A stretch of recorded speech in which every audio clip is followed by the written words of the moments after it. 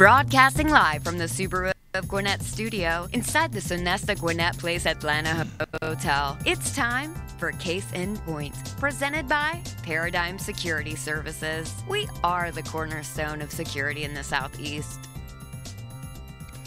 Hey everybody, welcome to Case in Point, presented by Paradigm Security. I'm your host, Rick Strawn, the president of Paradigm Security Services. We are excited to be with you today on Business RadioX. We're broadcasting live from the Subaru of Gwinnett studio, located in the beautiful Sonesta Gwinnett Place Atlanta Hotel in Duluth, Georgia. In addition to Paradigm Security Services, this show is also brought to you by Soulsby's Garage and the Manna Scholarship Fund. On every show, we feature businesses and organizations in the Atlanta area, especially those that serve Gwinnett County, and a lot of times on the people and the politicians and just the people that give back to the community. While on every show, as we feature these businesses, we understand that all businesses have security concerns, but not all are about physical security. And we'll touch on that and other related aspects of security, the other as we go through the course of our show. Our guest today, I am very glad to have with me, Mr. Kelvin King. Now, I don't know, I'm assuming a lot of you have heard about him. You're fixing to hear from him. And Kelvin is running for the U.S. Senate. Oh, how are you, Kelvin?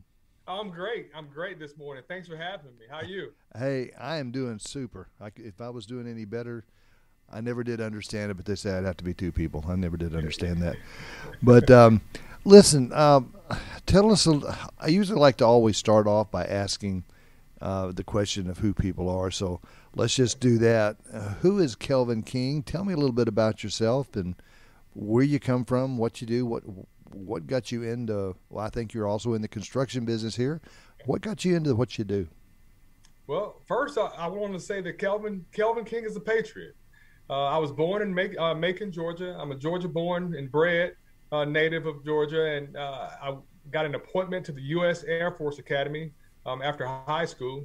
There at the Academy, I was an all-conference football player, had a great career there at the Academy, and after graduation, I went into the real Air Force, as we say. I served as a contracting officer in the real Air Force. I did well in the Air Force. I was Officer of the Year. And after my commitment, I went into corporate America. I always wanted to make my way into corporate America.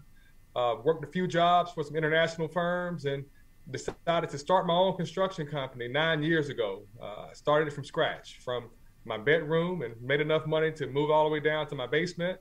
And there in my basement, we expanded, and now I own a building near the Braves Stadium. That's fantastic. I know with Paradigm, same thing. We kind of started from our dining room table and then built up to where we finished off the basement and moved to the basement. And now we're out in an office here in Norcross. But and thank you for your service, by the way. Let me ask you, you're running for the U.S. Senate. I'm sure that you've never heard this question before. Why are you running for the U.S. Senate? I know, right? Well, I can't sit and watch what's happening in our country right now. And the Senate role is an ideal role for me to help and serve our country again. You see this cancel culture that is taking control of America, and it's putting our citizens at a disadvantage, and it's separating and dividing our citizens. And Absolutely. It's just not okay. So I want to step up to the plate. I want to help us with truth. I want to help us with sound policy and sound business acumen, and help us regain a sense of calm and peace and unity in this country and get rid of this cancel culture. Well, I'm glad to hear the getting rid of the cancel culture. I know there's a lot of talk right now about the critical race theory and all that kind of stuff going into schools. And, one of the things that stands out to me about you is that you're basically an epitome of the exact opposite of that, just basically why that is just so not true. Yes. You were born to a teenage mother. Yep. You spent most of your childhood in a single-parent home. Yep. All of those things that you can't do that. You can't be an entrepreneur, and there's no way that you can have done what you've done because it's impossible. You were born to fail. But somehow you and so many others that I know personally in the business world has said, screw that. I'm here and I'm going to do what I can do, and I'm going to show you. Well, Rick, the theme of our campaign is we want to protect and preserve the American dream. The American dream is real and it's accessible to every single American. Yes, we don't all start in the same position. Some people have a better starting point than others. Sure. In my case, I grew up in a tough household and a tough family, and my father ended up leaving, but my grandmother stepped in to fill that void, and I was able to stay focused, and I was able to graduate high school with honors and get an appointment to the Air Force Academy, and my life trajectory changed. And I'm not saying that everyone is going to have the same path, but as long as we keep this American dream strong and real, everyone can achieve here in America. And we call it our three tenets. The three tenets to the American dream are freedom, opportunity, and American exceptionalism. And those are the things that's going to unite our country. And those are the things that I'm a representation of. So I'm able to speak with authenticity about how it's real. And there's a few things we need to be doing right now in America to make sure that we maintain the environment for the American dream. Absolutely, couldn't agree more. The opportunity is there. The choices you make are your choices. Right. There's, and whether you make good choices or whether you make bad choices, there are consequences. And if you really are focused on, doing the three things that you just pointed out, and especially with the opportunity, it's there. And it's great to hear someone like you being willing to step up and get out there and voice those opinions. I mean, like you say, it's the voice of a true patriot. Well, what are your thoughts on the American economy right now? Well, Rick, I'm very concerned with the direction of the American economy. A few years ago, with the passage of the Tax Cuts and Jobs Act, that was the start or continuation of a strong upward trend in our economy and our market. And unfortunately, this COVID situation really put a monkey wrench into that growth. But the growth was solid because it was based on tax cuts, keeping our taxes low, to create a thriving business environment and to encourage reinvestment into our economy. It was strong because we had a semblance of control of government spending. Right now, under the Biden administration, you see that spending is way out of control. There is and no that control. Is not going to help it's not going to help. I'm afraid of inflation that is starting to happen right now. And after inflation, it's going to be rates are going to rise, and it's going to be a stagnant economy. And that's not the direction that we want to take with our economy. We need to get back to free market principles and pro-America economic policy. Well, I know in the business you're in the construction industry, we do a lot of construction security. And one of the biggest challenges for us has been getting employees. As long as we're in competition with the federal government for workers, we come out as small businesses, we come out on the losing end. They can pay them more to sit at home than we can pay them to work, which creates a problem. How has it been from your side of the construction industry in dealing with all of your soups and all of your people that come in there in your businesses? We have superintendents, we have project managers, and we have well over 100 subcontractors that operate within our umbrella. And it's difficult. It was starting to become a little bit more difficult in 19, only because the economy was so hot. But that's the environment that you want to be in when it comes to finding employees and finding workers. Right now, the government is paying people to stay home. That's not fair. That's not right for small businesses, and it's turning the backs on the backbone of America, which is our small business world. Well, it's killing us.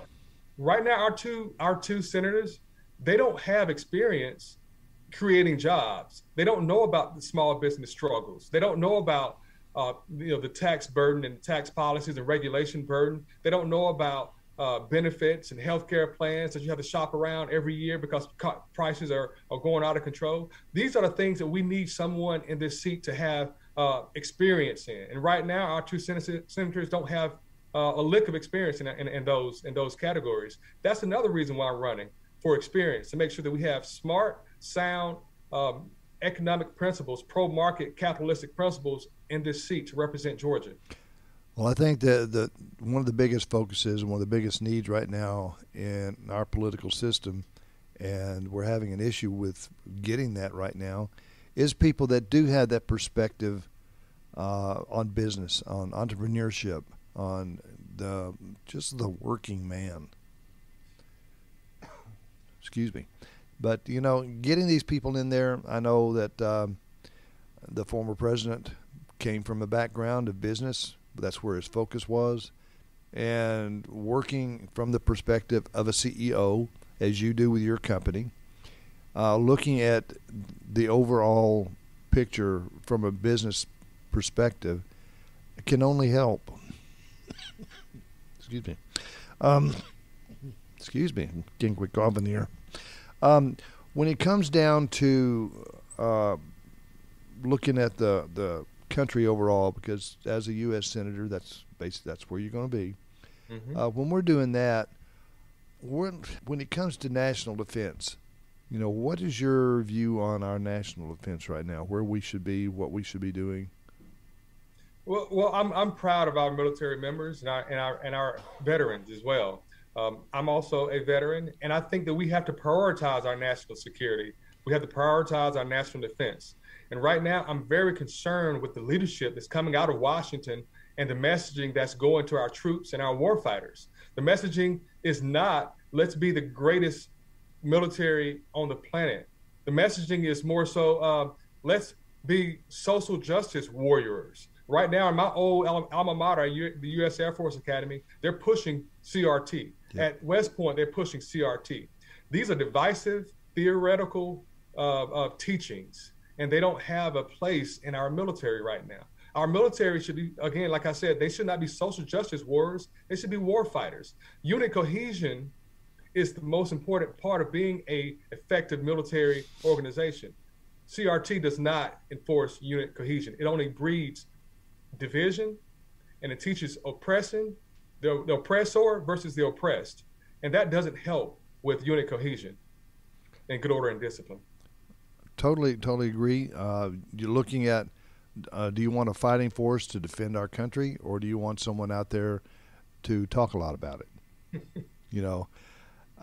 Personally, for me, it's put a gun in their hand and the thought in their mind that we are the baddest that there is. We can do whatever we need to do, but you're not going to have an effect on our country the way you're having an effect on a lot of the other countries.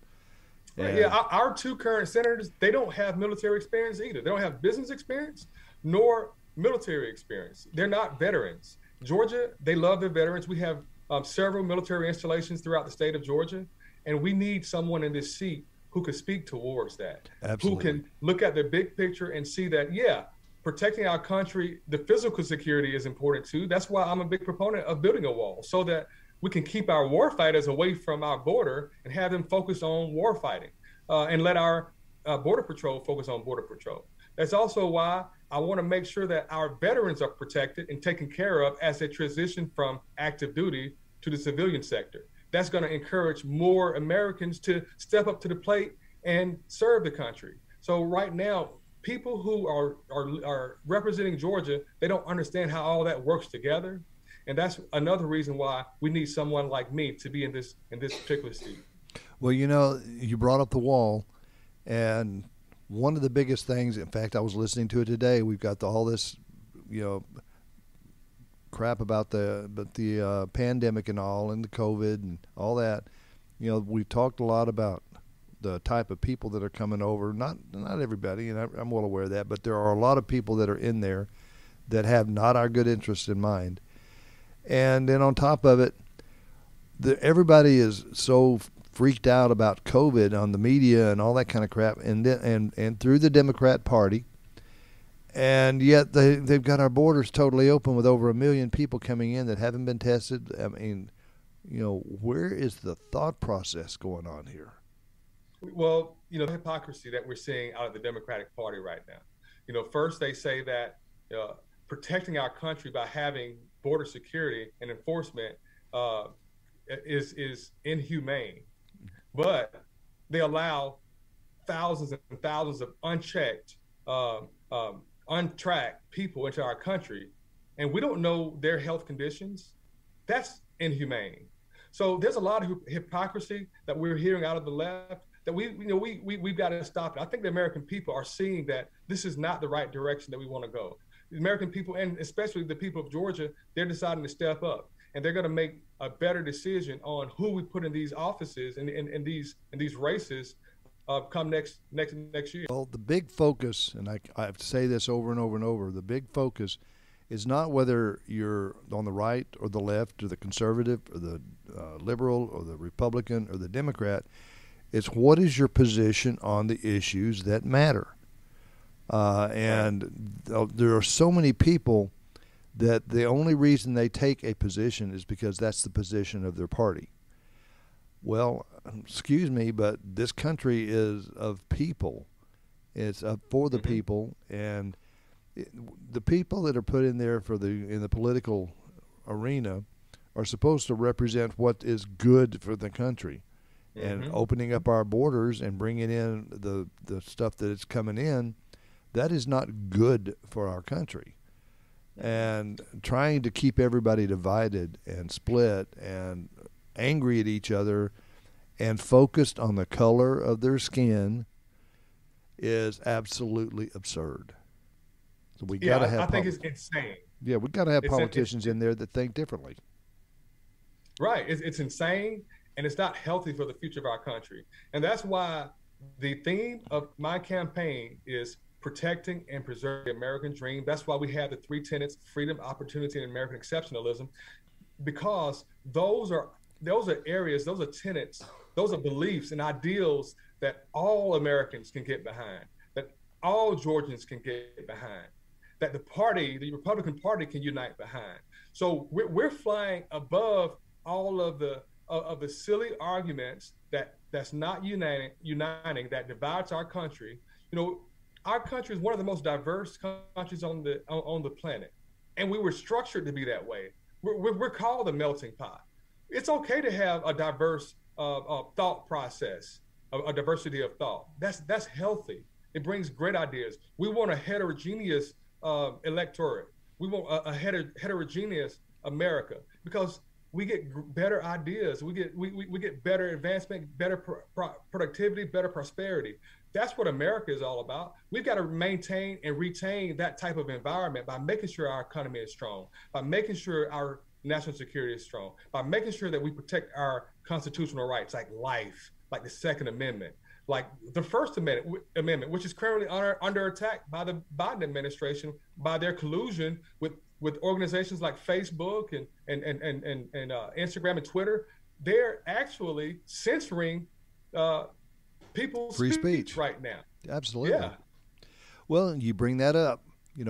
What are your thoughts on what's going on with our constitutional rights in this country? Oh, they're under attack. They're being eroded. We need politicians who are strong on the Constitution, that understands that the Constitution was put in place to protect individual rights. We have self-determination in this country. The Constitution is really to protect what God gave us. God gave us our right to life. God gave us our right to protect our lives. The Constitution protects that, and I think that that messaging has gotten manipulated or altered, and it's causing destruction, it's causing division, and it's causing us to be against instead of with each other in America. Well, it seems like everything is focused on, what the American people can do to protect it, to make sure that the government can work, that the government has their rights, that the government, when somehow we've lost the idea that this whole thing of our nation and our founding fathers set up, when the Constitution and our Bill of Rights, all of that was set up so that the government didn't affect the people. They protected them and did the few things that they were designed to do to make everything work better for the people. That has just totally been flipped on its head, at least from a lot of the politicians. It's scary, Rick. It's scary. These are movements towards pro-government, and they're disguising it as taking care of each other. When at the end of the day, the government should be protecting each other's individual rights. We don't want to move towards socialism. Socialism is just one stepping stone towards communism. And Absolutely. a lot of our young people, they're not being taught that. In fact, let me tell you a quick story. I was speaking with a group of young people recently about I brought up socialism, and they actually thought socialism meant being social with one another. Exactly. And that's a travesty. And we need people that are bold enough, that are articulate enough to speak up and say, no, this is wrong. We are the United States of America. We are a constitutional republic, and each individual has human rights here in America. And the beauty of it is that you can succeed or fail on your own here in America. And I think once we start realizing that is really true freedom, that is really true liberty, I think that the messaging can be adjusted and people can be more encouraged. Right now, people are discouraged. Our message of freedom, opportunity, and American exceptionalism is an encouraging message. I think a lot of it has to do, and with what you just got through saying with regarding to your example on socialism and thinking it was being social, it has so much to do with what is being taught, or better yet, what is not being taught in our schools in the 1 through 12. It's coming up, and then furthered in the education when you move past in your post-high school education. It's all that the fact that we've gotten away from teaching what the country is about, the truth about our country, and we've all started just skimming over this a little bit, moving on into areas that are in the social justice end of it, instead of just sticking to the facts, reading, writing, arithmetic, and our history actually being history. Yeah. So a strong Republican position when it comes to education is, let's take it out of the centralized government and let's push it down to the states. Let's push it down to the local communities. And through school choice is a Republican idea that is starting to kind of catch on. But it's really based in free market principles as well. But school choice allows the parents to be more in control of their children's education, and allows them to have choices when it comes to what schools are performing, what schools are not performing, and gives them the ability to move those children away from underperforming schools to performing schools. Those are the kind of solutions that the Republican Party and my platform are pushing and supporting. That's going to get us away from this government indoctrination of teachings and educational principles and policies that are counter to what the real true strength of what America is. Yeah, CRT is definitely not that. It's the wrong direction. It's not American. It's divisive, and it teaches the oppressed versus the oppressor mindset, which has nothing to do with being a united states. Well, freedom of choice when it comes into the education, the people that it benefits are the minority population, because they're not stuck with having to keep their child in a school that is focused on, let's just get them through. Let's don't give them success. Let's give them a high school education, no matter what the level of it is, and they're failing, but they want them to pass. They're the people that and more you're seeing our minority communities that are realizing, and they're the ones that push the most for this freedom of choice in these schools, even more so than the rest of the population, because they're beginning to really see what kind of damage is being done by them being forced to stay in these bad schools. Yeah, the minority community can definitely benefit from school choice. Right now we see that there's a gap between higher performing schools and lower performing schools, and it's typically aligned with the socioeconomic demographics of the region. And you can't point to anybody other than yourself when it comes to what kind of shape and what kind of conditions the schools are in. Yep. So allow the parents to make a decision on their children. Don't hold them hostage in a low performing school. You can't blame anybody but yourself. So that's very sensitive to me. It's a dear topic to me, especially the Black minority community. What we have is we have a group of people that's almost like the gatekeepers of truth. And the Republican principles are truth. School choice is truth. Having a strong law enforcement is truth. Having a strong local economy is truth. Those things are being held back from the larger community who really needs that to come to them. And a candidate like myself, I can cut through that. I can speak through that and speak the truth. And I can get through those. One of my favorite economists is Thomas Sowell. He calls them race hustlers, meaning race hustlers are people who want to keep us divided and keep us stressed out about racial issues. That's how they make their money. But that's how they're getting paid. Yes. Exactly. So let's cut through that. Let's bring school choice. Let's bring economic opportunity. Let's bring a proud law enforcement to these communities. They want to be safe just like any other community. This whole defund the police narrative, that is detrimental to the very community that they're being talked about. That's what you see, the race hustlers directly negatively impacting those communities that they say they're trying to protect. Someone like me, I can speak towards that. I can speak the truth towards that. Well, absolutely. I know my background is 25 years in law enforcement. And the worst thing, or one of the worst things that's going on right now, is this cancel out on the police, because the people that's hurting are the people that need it the most. And these are the people that are down in the minorities and in the disadvantaged areas that are having the most problem with the crime. And they want police protection. Yeah, last year, let me give you some direct examples, some clear examples of how this can go off track. Last year, there were a lot of uprisings and protests in the city of Atlanta. Our leadership here in the city of Atlanta, which is the capital of Georgia, our leadership turned their backs, in my opinion, on the police. Absolutely. And the police did not have anyone protecting them or standing up for them when they were trying to enforce the laws that we put in place.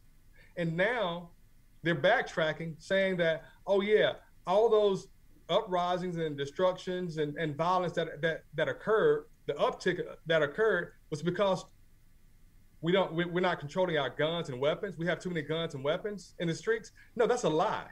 That's a lie. That's a lie to try to take away our guns, which is protected under the Second Amendment. The truth is, if leadership had enforced our current laws and protected the people, the citizens of this city, there would not have been an uptick in violence. Absolutely. And they're just using that as a reason to get rid of our weapons. We've got to have people that's bold enough to speak up and call that out. Those are lies, and it's misinformation, it's disinformation. It's not fair for the people of Atlanta. It's not fair for the people of Georgia. It's not fair for our country.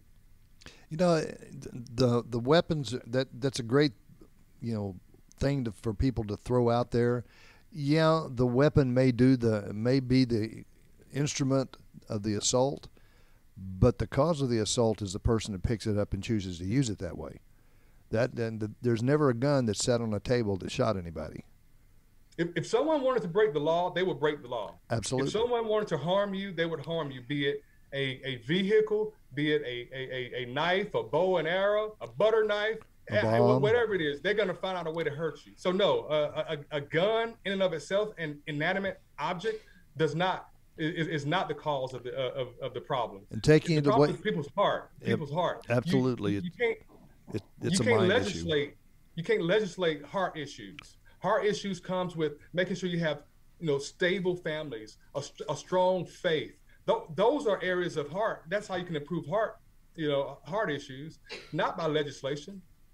Well, taking the guns away from the people that want to protect themselves, that have them for the reasons that are the right reasons, that is not going to solve anything. And you cannot take the guns away from criminals. They're going to get a gun, they're going to get a weapon, they're going to get a knife, they're going to get whatever they need when they want it. I mean, that you are not going to be able to legislate that out of somebody's hands. No, it'll be a travesty to the citizens of that city or that state by removing weapons from them and not allowing them to protect their lives. there was a situation at my own house. I have a couple of weapons here in my house. Our alarm went off. Our dog started barking. And, the first thing I did was I reached under my bed and grabbed my weapon, looked at the camera, told my wife to call the police. And now we feel protected now. Absolutely. That's what America is about, is being able to protect yourself. That's actually, that's life. That's life. And I believe in the right to life. Well, you cannot rely on everybody else to protect you. Nope. And you sure can't rely on the government to protect you. That is just, that's not going to happen. Well, if someone's breaking into my home, I have 3 to 11 minutes or so before the lucky. authorities get here. If you're lucky, can be done in those 3 to 11 minutes. So yeah, I want to be able to protect my home and my family.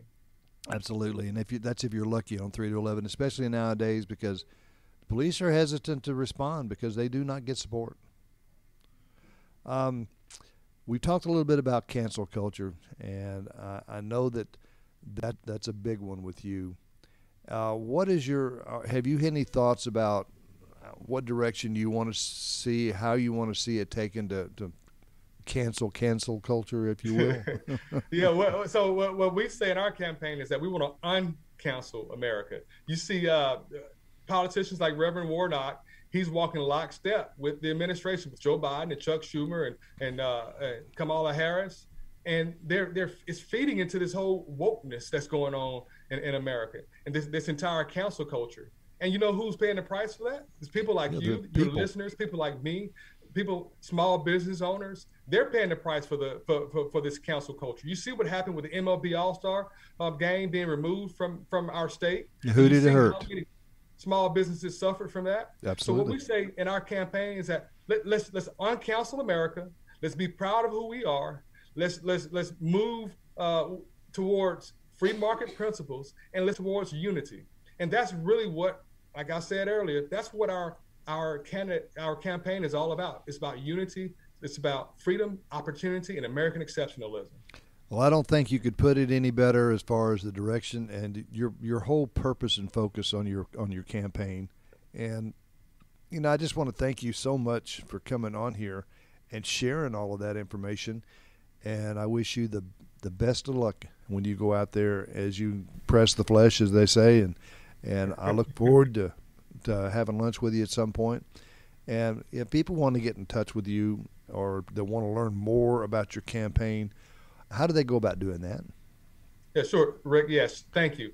Go to our website. It's kelvinking.com. That's KelvinKing.com. And you can access all of our social media platforms. That's kelvinking.com. And I would love to have lunch with you, Rick, whenever you have a moment. But it may be a little tricky because we're about to visit all over the state. We want to try to hit every county over the coming weeks and months, and make sure that our message is shared, and that I'm able to meet and shake hands and kiss babies with as many Georgians as possible, because we know that this message, like I said, is very uniting, and this message is galvanizing. And this message is a message for all parties. It's not just a Republican message. It's a American message. It's a Georgian message. Totally. I have no problem sacrificing my individual desire to sit down with you and chat to you getting out here and meeting the people, more importantly, having them meet you and hear more about it, look at you eye to eye. And as I tell everybody, look at what you've got, look at what the people stand for, listen what their true platform is, what is their experience, what have they actually done. And your record is fantastic. Again, thank you so much for your service. And, we wish you all the luck in the world. And I just think that it's time people step up and do the right thing. Yes, sir. Well, Kelvin, I wholeheartedly agree. Well, thank you very much again for joining us on Case in Point, presented by Paradigm Security Services and in part by Sotheby's Garage and Manus Scholarship Fund. Be sure to join us for the live broadcast like you did today, every other Wednesday at 11:30 a.m. here on Business RadioX. If you miss the live broadcast, don't worry. You can enjoy the show anytime you want. So can your friends, anybody you know, by visiting businessradiox.com, selecting the Gwinnett Studio, and clicking on it. The program is also available on iTunes, iHeartRadio, Spotify, really wherever you enjoy your favorite podcast. Be sure to hit that subscribe button to Case in Point so that you don't miss any of our future episodes, and we can keep you updated on all that's going on around Gwinnett County and the state of Georgia. And thanks so much for my guest, Kelvin King, running for the United States Senate here in Georgia. And for our producers, Mike and Amanda. Mike, who's in Japan playing. And again, I'm Rick Strawn. And remember, at Paradigm Security Services, we cover more than just your assets.